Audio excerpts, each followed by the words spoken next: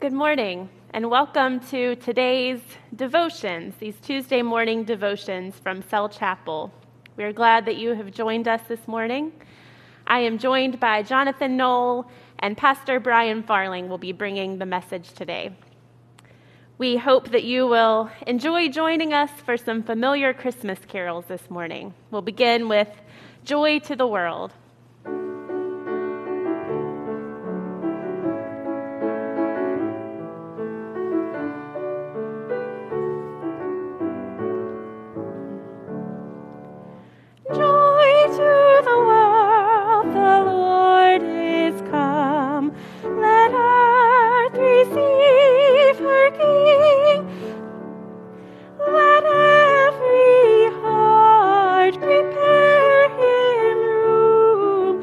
Heaven and nature sing, and heaven and nature sing, and heaven and nature sing. Joy to the earth, the Savior reigns. Let all their songs employ. While fields and floods, rocks, hills, and plains repeat the sounding joy. Repeat the sounding joy. Repeat the sounding joy. No more that sins and sorrows grow, nor thorns infest the ground. He comes to make his blessings flow, far as the curse is found, far as the curse is found, far as the curse is found. He rules the world with truth and grace, and makes the nations prove the glories of his righteousness, and wonders of his love, and wonders of his love, and wonders of his love. Our next song is O Little Town of Bethlehem.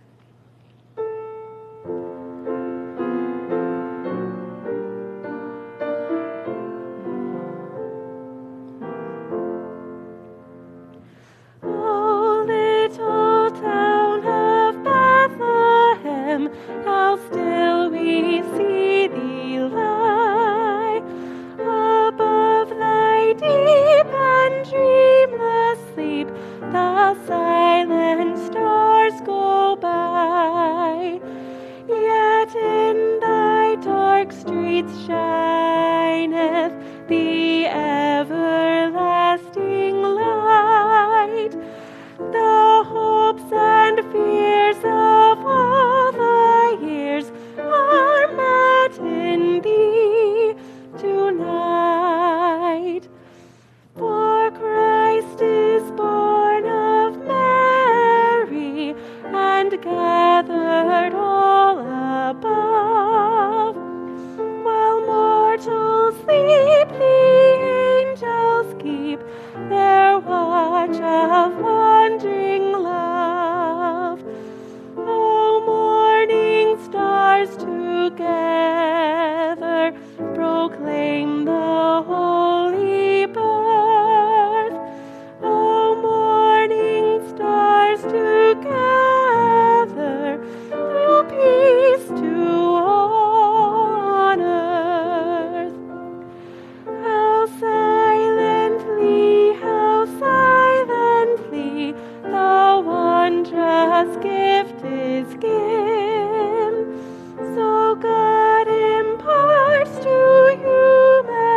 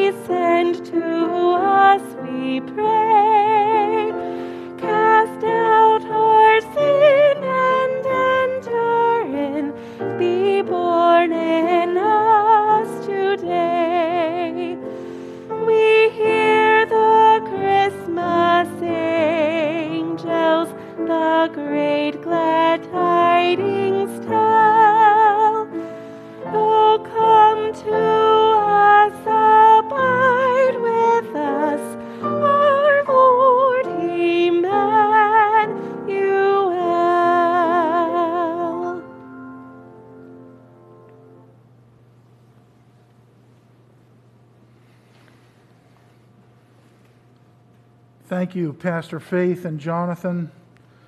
Good morning again, and thank you for joining us for devotions today. We're going to begin with a passage of Scripture from the Epistle to the Romans, from Romans chapter 5, verses 1 through 8.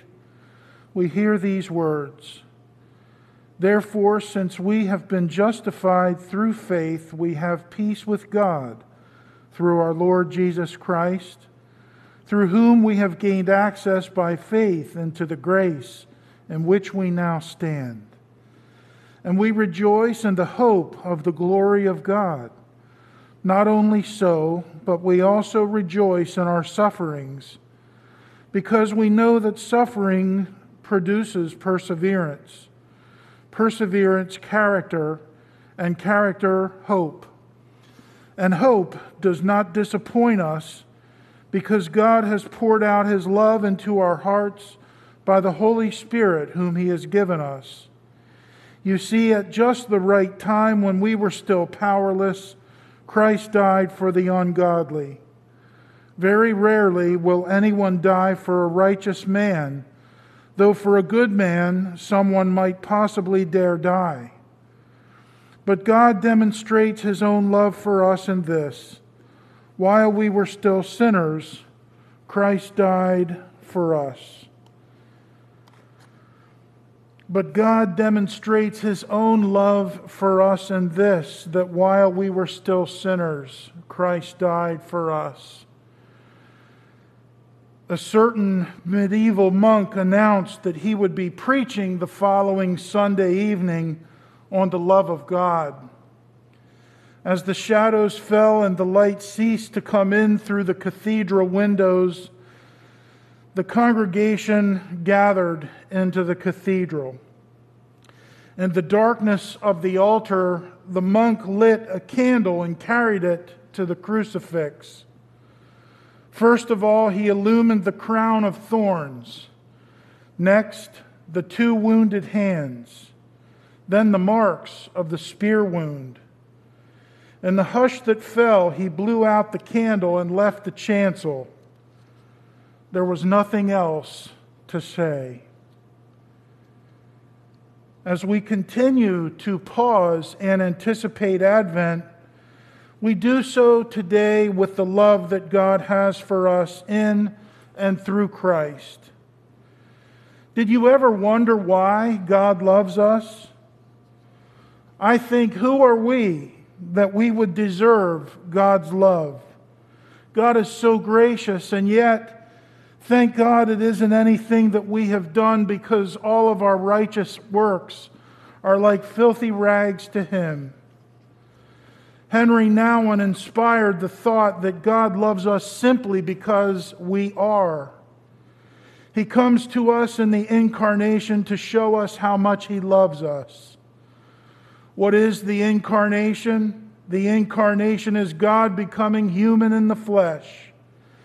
It is God's way of bringing His love and light into our world. And what should our response be to the incarnation? Did you ever think of that? How should we respond to God coming in the flesh for us? Do we ever think about such a question? We do so at this time. We might respond with deep thought, anticipation, and awe. We might respond with doubt. We might respond by singing a hymn. We heard, "O little town of Bethlehem," and soon we'll hear, "What child is this?" And we love hearing these Christmas carols and hymns during the season of Advent to help us pause. But we cannot stop our thinking at the incarnation alone, can we? We go a little bit further, actively pondering to what happens to the flesh of God. It grows. It gets beaten. It gets battered and bruised and eventually crucified. Then, triumphantly, it gets resurrected and eventually ascends and reigns at the right hand of the Father. Our response ought to be a reciprocal love response. And what does a reciprocal love response look like? It looks like this. Because God came in the flesh, we're going to offer our love in return. But I will always remember that God loved me first. That's a verse right out of 1 John. We love because He first what? Loved us. Let's think of the depths of God's love from the incarnation to the growth, to the ministry of the cross, to the resurrection, to the ascension, to the reign, and to His eventual return. There isn't anything mentioned in that list that doesn't have to do with us, the body of believers.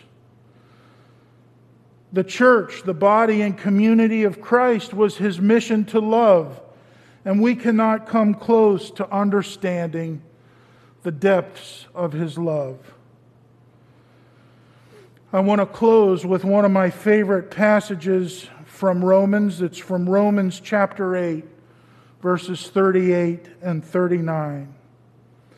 For I am sure that neither death nor life, nor angels, nor rulers, nor things present, nor things to come, nor powers, nor height, nor depth, nor anything else in all creation will be able to separate us from the love of God that is in Christ Jesus our Lord. May we remember and never forget that love stooped down to earth, that love is with us now, and that love is promised to return. Therefore, may our hearts be full and our minds at peace. Amen.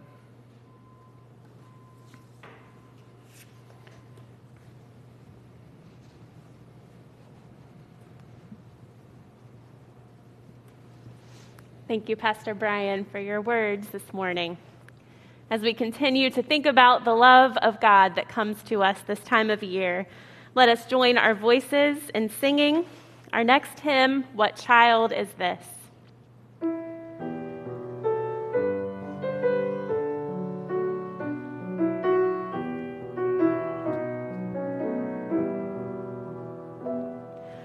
What child is this who lay to rest on Mary's lap is sleeping, whom angels greet with anthems sweet, while shepherds watch are keeping?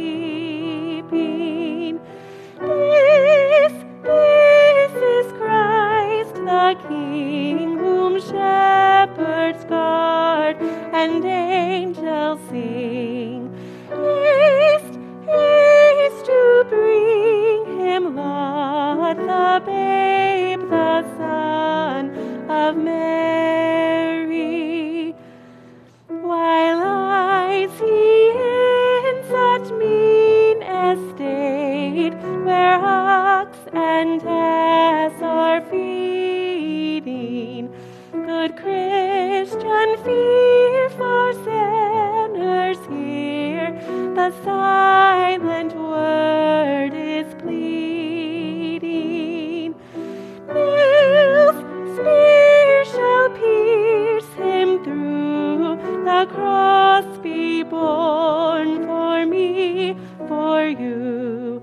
Hail, hail the Word made flesh, the babe, the Son of Mary. So bring Him incense, gold, and myrrh, come peasant King, to own Him, the King of kings, salvation brings. Let loving hearts enthrone Him. Raise, raise the song on high, the Virgin sings her love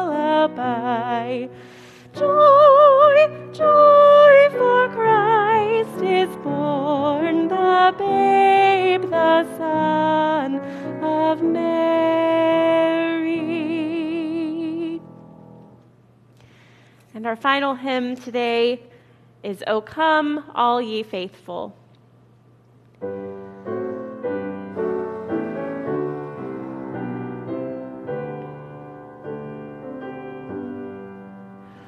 O come, all ye faithful, joyful and triumphant. O come ye to Bethlehem. Come and behold him, born the King of angels. O come, let us adore him. O come, let us adore him. O come, let us adore him, Christ the Lord. Sing, choirs of angels, sing in exultation. Sing, all ye citizens of heaven above. Glory to God, all glory in the highest. O come, let us adore him. O come, let us adore him. O come, let us adore him, Christ the Lord. Yea, Lord, we greet thee, born this happy morning. Jesus, to thee be all glory given. Word of the Father, now in flesh appearing. O come, let us adore him. O come, let us adore him. O come, let us adore him, Christ the Lord.